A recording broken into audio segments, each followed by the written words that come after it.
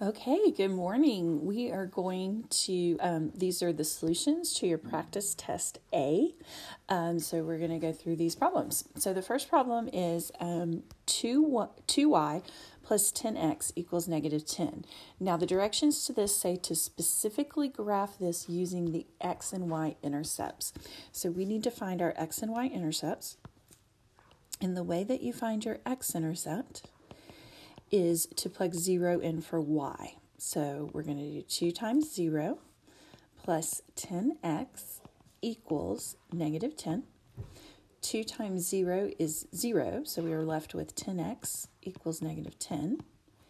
And once we divide both sides by 10, our x-intercept is negative 1. And you write that as negative 1, 0. That's how you write that. Now for our y-intercept, we are going to plug 0 in for x. So I have 2y plus 10 times 0 equals negative 10. Okay, our 10 times 0 is just 0. So I have 2y equals negative 10. I divide by 2.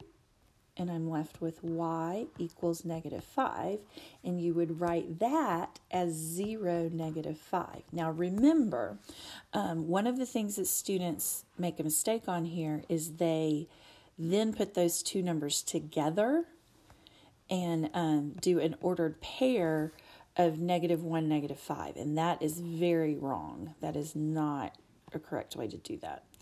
And so here, I am graphing using my intercepts. And so my first point is negative 1, 0. And so that is right here. My second point is 0, negative 5. And that is right there. And so the answer looks like this.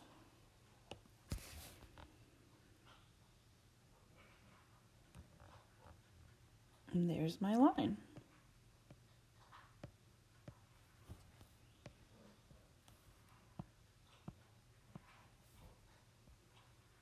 I can't get the arrow on this one for some reason. There we go. So there is my line. So your answer is going to be the graph of the line as well as this part right here, the 0, negative 5, and the negative 1, 0. Okay. Now our next question is asking for slope. And remember, slope is change in y over change in x. So we're going to subtract our y values, and then we're going to subtract our x values. Okay, I'm going to start with this point right here, and I have 19 minus negative 6, and then I have negative 19 minus 2. Okay, the negative 6 becomes plus a positive. So 19 minus negative 6 becomes 19 plus positive 6.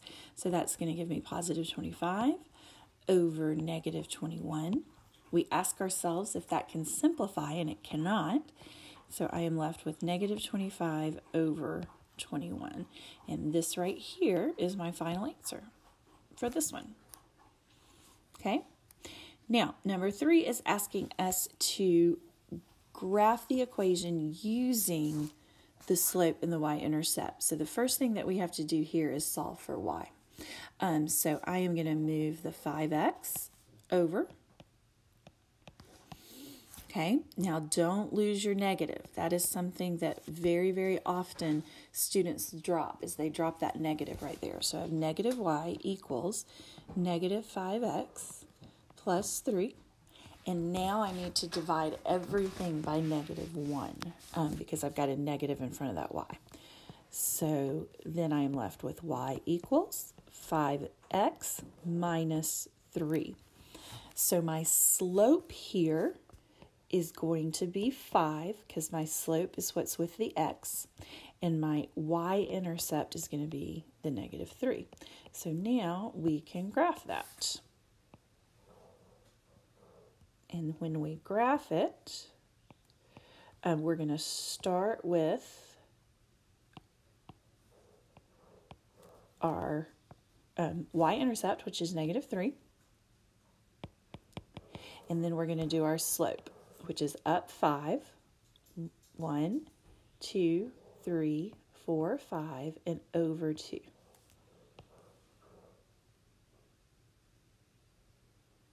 Okay. And here we are.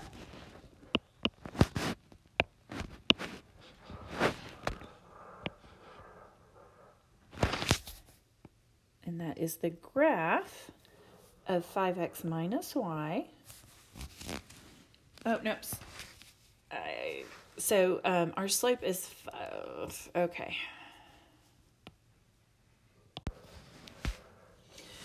Okay. I made a mistake right here. For some reason, I did my slope is up 5 over 2. Our slope is up 5 over 1. So I am erasing this line right here.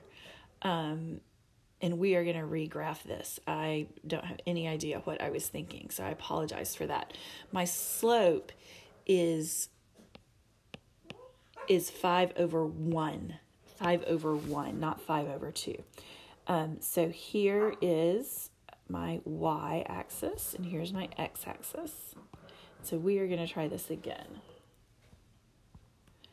Okay, so I'm starting at negative 3, which is right here, and then I am going up 5 over 1. So I've got 1, 2, 3, 4, 5, and over 1. I apologize about that. And then we are going to graph this right here. And here is my line. There you go. So your slope here is 5 over 1. 5 over 1. Okay, now number 4 is asking us, the directions say, to find the line, write a slope-intercept equation for a line with the given characteristics. And so this passes through these 2 points. So the first thing that we have to do here is find the slope. We have to find the slope of these 2. Okay, we're going to find the slope. So change in y over change in x. So I have negative 5 minus 6. And then I have 3 minus 1. So I started with this point right here and said negative 5 minus 6, and then 3 minus 1. So my slope here is negative 11 over 2. Negative 11 over 2. Now the second thing that I'm going to do is I'm going to use either one of these points and plug them into point slope form. Okay, so I'm going to use the point slope form of the line. And point slope form is y minus y sub 1 equals m times x minus x sub 1. And we can use either one of these points. Now, to plug into point slope form, I'm going to go ahead and use this one because they're both positive. And so I am going to have y minus 6, and that's equals my slope over x minus 1. Okay? Then my last step is to solve for y. I'm going to put it in slope-intercept form, and I do that by solving for y. Solving for y. So I've got y minus 6 equals negative 11 over 2 x. Negative 11 over 2 times negative 1 is going to give me positive 11 over 2. Okay? Now, my next step here is to add 6 to both sides. I'm adding 6 to both sides. Okay? So when I look at the fraction that I have, the fraction that I'm adding, and I'm going to do that up here, is 11 over 2 plus 6 over 1. So I have to change that 6 over 1 to a denominator of 2. And 1 goes into 2 twice, and 2 times 6 is 12. So then I have 23 over 2. So 11 over 2 plus 6 over 1 is 23 over 2. So my final answer here, and I'm going to rewrite it right here, is y equals negative 11 over 2x plus 23 over 2. And we did have to use a common denominator. We were adding some fractions together, so we did have to do that. So just be sure you're comfortable with those fractions. Okay, number 5 is one of the ones that I did in class because it did confuse some students. You will see something like this on your test, and you will see something like this on your final exam. So I want you to be comfortable with this type of problem. This is a linear word problem. So we've got to do two different things. We've got to create a linear equation, and then we are going to predict a future salary based on that linear equation.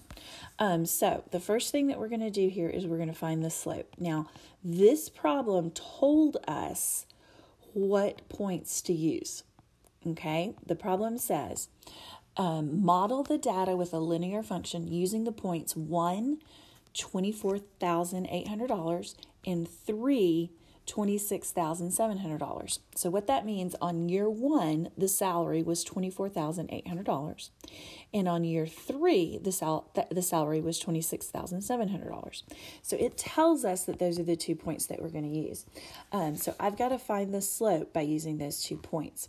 So I'm going to have $24,800 minus $26,700. So that's my change in y, over my change in x, which is, and I should have done it the other way just to keep everything positive, but I didn't. So we're gonna do it this way.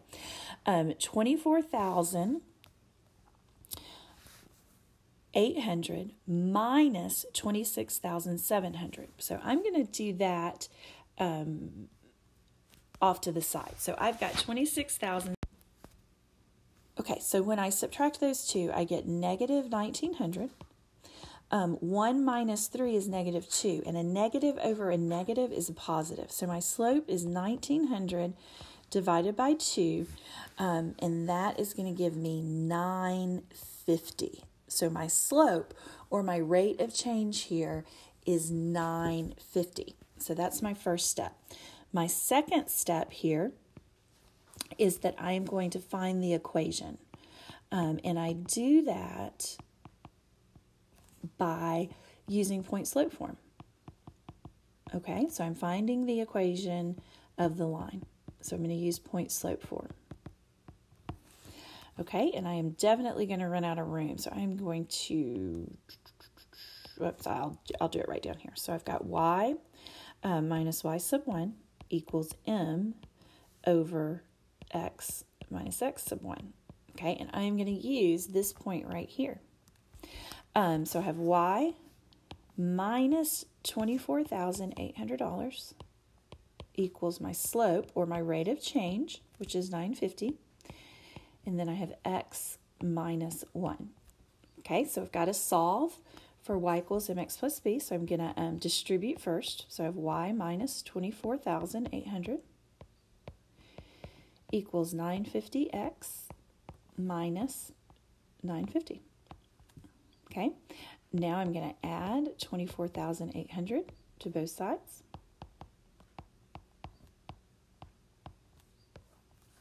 Okay, and so I have 950x plus, and when I subtract 24,800 and I subtract 950, then I am going to get 23,850. And I need to just confirm that. I did that in my head, so let me confirm that. Okay, so we are good. That is correct. We have y equals 950x plus 23,850. And so this is the equation of our line. Now, I have run out of space, so I need to erase some of this stuff. And I'm going to keep my equation because that's super important. I'm going to rewrite my equation right here. Y equals 950x plus $23,850. Okay, and so this is the model. This is the equation that models the salary. So the third thing that I'm going to do is I am going to determine what year is 1990, and that is year 0. So since 1990 is year 0, this year 2002 is year 12, okay? And so some students will want to plug in 2012. We're not plugging in 2012. We're plugging in just the 12, okay? Because year 1990 is year 0. So if 1990 is year 0, then 1991 is year 1, and 1992 is year 2. So we keep going, and when we get to year 2002, then that is year 12. So we are not plugging in 2002 for X. We're plugging in year 12, okay? So our third step is to plug in value for year 2002 to determine salary for that year. And that's our last step for this problem. Okay, so I'm going to have Y equals 950 times 12 plus $23,850. And when I multiply 950 times 12, I get $11,400.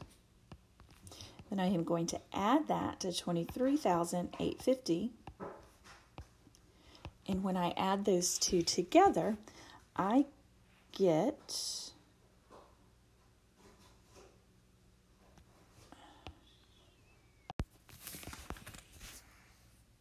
okay, I'm sorry, this one is a little bit choppy. My answer is different than what the answer key said, and so I wanted to pause and see where the mistake was. And I cannot find a mistake with me, so I think that the answer key is wrong. So once we add $11,400 plus $23,850, we get $35,250. And so that says that the salary in 2002 should be $35,250. And so when you are doing this on your test, I am looking for two things. I am looking for this model right here, this 950x plus 23,850, and then I am looking for this right here. What it is when it's predicted, what you get when you predict that. Okay, so let's move on to number 6. Number 6 is exponents. So here I've got 4x to the third times y to the negative fifth, and all of that is being raised to the negative 2. So the first thing that we are going to deal with is we are going to deal with this negative 2 right here, and this negative 2 belongs to everything in here. It's similar to the distributive property. Now, it's not the distributive property. It's our exponent properties, but a lot of students like to think about it that way. Now, one of the things that students get confused on is that this negative 2 also applies to that 4. So we have 4 raised to the negative 2 power, okay? That does not make the 4 negative. We are raising the 4 to a negative power. Now, when I've got x to the third raised to the negative 2 power, I multiply those exponents, and I get x to the negative 6th exponent. Y to the negative 5th, the negative 5 is raised to the negative 2. And when I multiply those two exponents, I get a positive exponent. So that is y to the 10th. Now, my 4 to the negative 2 and my x to the negative 6, because of those negative exponents, I've got to move those to the denominator. So then I have 4 squared. Once I move it to the denominator, it's no longer a negative exponent. And I have x to the 6th. Now, I can keep going with that 4 squared. So that 4 squared becomes 16x to the 6th. So this is my final answer right here. Okay, so let's look at number 7. Number 7, we are also dealing with exponents. When you are dealing with exponents like this that are multiplied together, the first thing that I want you to do is I want you to see if there's anything outside the exponents or anything outside the parentheses that are being raised. Is the whole entire thing being raised to an exponent? And on the previous one it was. On this one it's not. So I've got right here I don't have anything, and right here I don't have anything. Okay, so if I had anything in those two spots, I would need to look at that. So because I don't, I'm really doing negative 2a to the negative 9th times 3a to the negative 2nd. Because I'm at this point, I can multiply my numbers. My negative 2 and my 3 aren't being raised to anything. So I'm going to go ahead and just multiply those. Negative 2 times positive 3 is negative 6. Then I can follow my exponent rules. So I have a to the negative 9th times a to the negative 2nd. And when I do that, the exponent rules tell me to add their exponents. So I am going to have a to the negative 11th. Now I really want to point out two different things right here. What is happening? Here, my negative 6, it's the 6 that's negative. That is not a negative exponent. And so my negative 6 is going to stay in the numerator of my fraction. It's the a to the negative 11th. That's what has to be moved to the denominator because the exponent is negative. So I'm going to have a to the 11th. So negative 6 over a to the 11th is my final answer. You might write it as negative 6 or negative 6 over a to the 11th with your negative kind of in front of that. I would say most students just leave it like this, and that is 100% correct. Okay, now number 8, we are simplifying the square root of 60. We're simplifying the square root of 60. So what we're going to do is we're going to break that 60 up. Now, we have to find the largest perfect square factor. So I could break 60 up into 10 times 6, but that doesn't get me anywhere because 10 nor 6 is a perfect square. I could do 12 times 5, but again, that doesn't get me anywhere because it's not a perfect square. What we want to break this up to is 4 times 15, and the reason for that is because 4 is a perfect square. So the square root of 60 becomes the square root of 4 times 15. I can take the square root of 4, which is 2, so I have 2 on the square root of 15. And that is my final answer, 2 on the square root of 15. Okay? Now, our next one is the square root of 27 over the square root of 4. Now, if this was the square root of 27 over the square root of something like 5, what we would need to do is we would need to multiply the numerator and the denominator by the square root of 5. That's called rationalizing the denominator. In this situation, though, we are very fortunate because we can simplify the square root of 4. The square root of 4 is 2. So once I simplify the square root of 4, I get the square root of 27 over 2, and I have dealt with that denominator. Okay, so just remember, though, if you've got something that's not a perfect square in the denominator, to rationalize that denominator, you've got to multiply the top and the bottom by that. Okay, so be careful with that one. This one is a little bit simpler than some of the other ones that we've seen. Now, we still have work to do on the top. We have the square root of 27, and that breaks down into the perfect square of 9 times 3. So I've got the square root of 9 times 3 over 2. I can take the square root of 9, which is 3. So I have 3 on the square root of 3 over 2. And that is my final answer. 3 on the square root of 3 over 2. Okay? Now, for number 10, this is a radical we've got a radical on one side of the equation, and you do need to be prepared to do this. The way that we solve this equation is that we square both sides. Now, in this situation right here, I've got the square root of n plus 4 already on one side of the equation. So I don't need to move anything over. But before you can square both sides, it's super important that you make sure that this radical is isolated to one side of the equation. So I've got the square root of n plus 4 equals n plus 4. That has to be by itself before I can square it. So now I'm going to square both sides. The right-hand side, that is n plus 4 squared, we've got to FOIL that. Now the left-hand side, the square root of n plus 4 squared just gives me n plus 4. So when I square n plus 4 times n plus 4, I have n squared plus 4n plus 4n plus 16. Okay, so then I have n plus 4 equals n squared plus 8n plus 16. Now, hopefully you've identified that it's a quadratic. Okay, hopefully you've identified that it's a quadratic. And so you've got to make it equal to 0. So I'm going to subtract n, and I'm going to subtract 4 from both sides. Okay, and then I end up with 0 on the left-hand side. And I have n squared minus 7n plus 12. Okay, I can factor that. Oh, I've got plus 7n. Sorry about that. Okay, 8n minus n is plus 7n. I can factor that to n plus 3 and n plus 4. And the reason I can do that is 3 times 4 is 12, and 3 plus 4 is 7.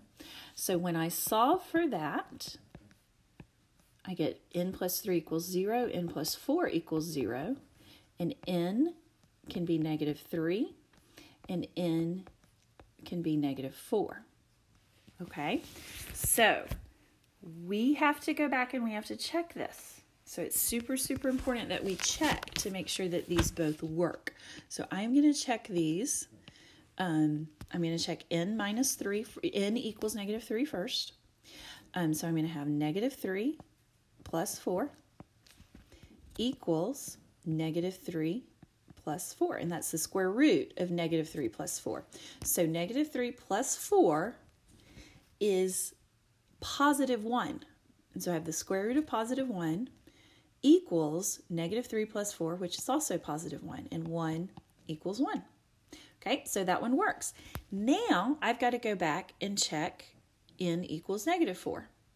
Okay, so I'm going to do negative 4 plus 4 equals, and that's the square root of that, equals negative 4 plus 4. Negative 4 plus 4 is 0. Now remember, we are allowed to take the square root of 0.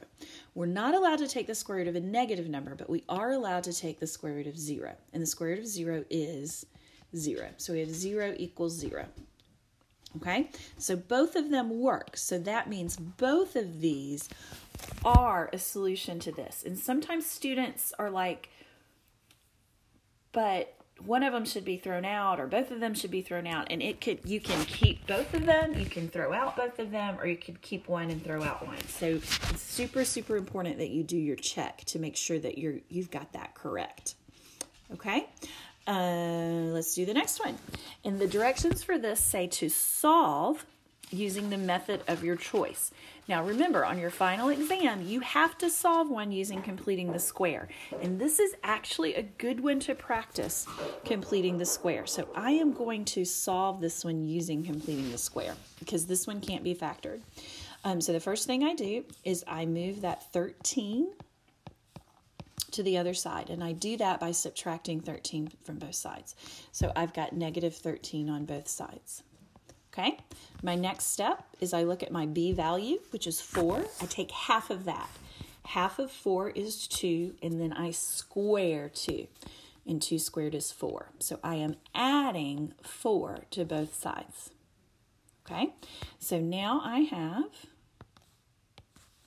x squared plus 4x plus 4 equals negative 9. Okay? Now, by design, we created a perfect square trinomial. By design. Okay? And when I factor x squared plus 4x plus 4, I get x plus 2 squared. And we did that on purpose. That's what we wanted to do. Okay? My next step is to take the square root of both sides. Now, when I take the square root of negative 9, I have to put the plus or minus in front of it. Don't forget that. It's plus or minus the square root of negative 9. So then I'm left with x plus 2 equals plus or minus the square root of negative 1 times 9. So I split that. Now, the square root of negative 1 is I, and the square root of 9 is 3. So I have x plus 2 equals plus or minus I times 3. Now remember, traditionally, you're going to see that written as plus or minus 3i. Okay, now my last step is to isolate the variable. So I am subtracting 2 from both sides, and I am going to rewrite this right here. So I have x equals negative 2 plus or minus 3i. And that is my final answer. And remember, that's a situation where it does not cross the x-axis. That is a complex or an imaginary solution, and our parabola would not cross the x-axis. Okay? Okay, number 12. Number 12. We have 4t squared minus 7t equals 1. Before we can decide anything about this one, we've got to set it equal to 0. So I have 4t squared minus 7t minus 1. So I have moved that 1 to the left. Okay? Now, I can try to factor it, but it doesn't factor. Okay? It does not factor. And so I have to use the quadratic formula on this. And the reason that I'm choosing quadratic formula instead of completing the square is because my a value is not 1 and my b value is not even. So the quadratic formula is what I choose. You certainly could choose to do completing the square. I typically would choose the quadratic formula in this situation. So I've got negative b plus or minus the square root of b squared minus 4ac all over 2a. Now, you cannot identify your a, b, and your c value unless you've got it in standard form, which is set equal to 0. So be sure that before you start identifying your a, b, and c, that you've got it set equal to 0. So my a value is 4, my b value is negative, and my c value is negative 1. My b value is negative 7, so I always like to do them when I've got a negative b value because I think it helps you really pay attention with that. Okay, so my quadratic formula part's going to be in blue, and the numbers that I'm plugging in are going to be in red. So I think that helps you see that. So I've got a negative b. So I have negative 7. And remember, that is going to become a positive. That is one of the places that students make mistakes with their computation. Okay, and then I've got plus or minus the square root. I am going to be squaring my negative number. So I'm squaring b. Okay, so I like to write that in parentheses and very clearly identify that that's a negative number. So I've got b squared minus 4. My a value is also 4. And then I have a negative c value. So I've got 4 times my a value times my c value. And I'm putting that c value in parentheses again because I want to have the difference there. I want us to really be clear about that. And then all of that is over 2 times my a value, which is 4. Okay, so I have negative 7, so that gives me positive 7, plus or minus, and remember we're squaring a negative, so that becomes a positive. Negative 4 times 4 is negative 16. Then I multiply that times negative 1, and I get positive 16. So that's 49 plus positive 16, and that is all over 8. So I have 7 plus or minus the square root of 65 over 8. And I need to look at that 65 and make sure that I can't simplify that 65 any further, that there's not a perfect square in there that I need to break down. And there isn't, and so that is my final answer. 7 plus or minus the square root of 65 over 8. Okay? Now, our last one is a rational equation that we are going to solve. And we know how to solve this, so we just got to stick with it and follow all of our rules. The first thing I need to do is I need to identify my LCD. And my LCD is x and x minus 1. So I am actually going to multiply everything times x minus 1. Okay? So I have x times x minus 1 over 1 times my original first term, which is 3 over x. Okay, then I have x times x minus 1 times 7 over x minus 1, and that equals 1 times x minus 1. Okay, now after I've done this, I can start crossing things out. And by design, we want to end up with an equation that has no denominators. Okay, so I've marked out my x's, so I'm left with 3 times x minus 1. Okay, then I'm going to mark out x minus 1 and x minus 7, and then I'm left with x times 7, or 7x. Okay, and then I don't have anything to cross out on the right-hand side, so then I've just got x times x minus 1. And so we've gotten rid of all of our denominators, and it does look a little bit messy, but we are going to multiply this all out, and it turns out to be a quadratic. So I've got 3x minus 3 plus 7x equals x squared minus 1x. On the right-hand side, I've got 3x plus 7x, so that's going to give me 10x. Okay, so now I'm going to subtract 10x from both sides, and I'm going to add 3 to both sides. So I'm subtracting 10x, and I'm adding 3. Okay, and then I'm left with x squared minus 11x plus 3. Okay, x squared minus 11x plus 3. And that is not going to factor, okay? It's not going to factor.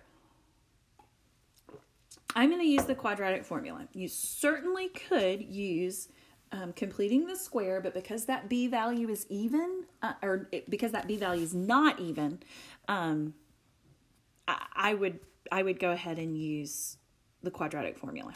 Okay, so I'm going to erase all this because I got to get down to my original, or my quadratic that we've got to put in the quadratic formula. Okay, so I've got x squared minus 11x plus 3 equals 0. Okay, and so we are going to use negative b plus or minus the square root of b squared minus 4ac all over 2a. Okay, so my a value is 1, my b value is negative 11, and my c value is 3. So I have negative b, which is negative 11. So negative and negative is going to be a positive. Then I have plus or minus the square root of b squared. So we're squaring a negative number. So I have negative 11 squared minus 4 times my a value, which is 1, times my c value, which is 3.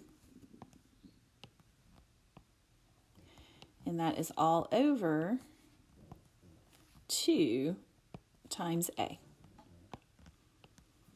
Okay, so now we are going to simplify all this out. Negative and negative is positive.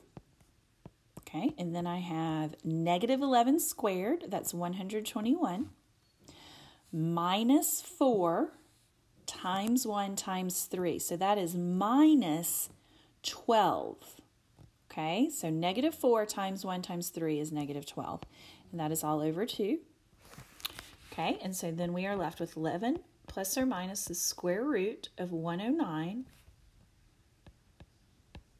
over 2. Now we always need to check and see, can this 109 be broken up into a perfect square? And it can't. Okay, so 11 plus or minus the square root of 109 over 2 is our final answer. Okay, you will have a second practice test updated, and then so you can practice this and watch the videos, and then you can do that second practice test. So please let me know if you've got any questions, and I will see you this week.